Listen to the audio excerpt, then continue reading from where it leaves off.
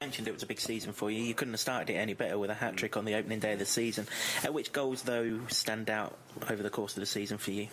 Probably my favourite goal. My favourite goal would probably be the one at Coventry away.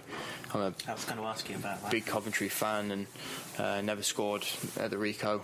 Never really done well at the Rico, if I'm honest. Scored against them before that? Yeah, I've scored against them for Swindon, but never scored at their home ground. And what was it like?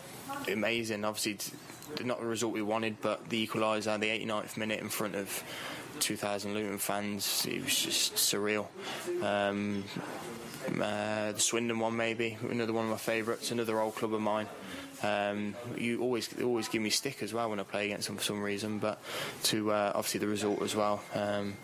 So that was probably up there with my top three. And one more, I'd say maybe the Colchester one. I think it was my fourth goal.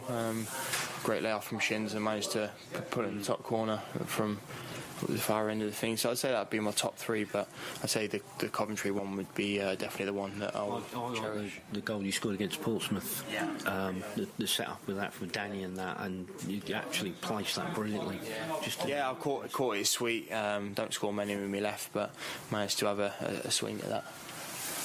Managed to have a swing at that, and just lucky enough went in the bottom corner. And like you said, it's another side, League One side that we played this year, and let's have it right. We battered them, didn't we? So you know what I mean. None of us are out of place to go up into League One next year. Yeah,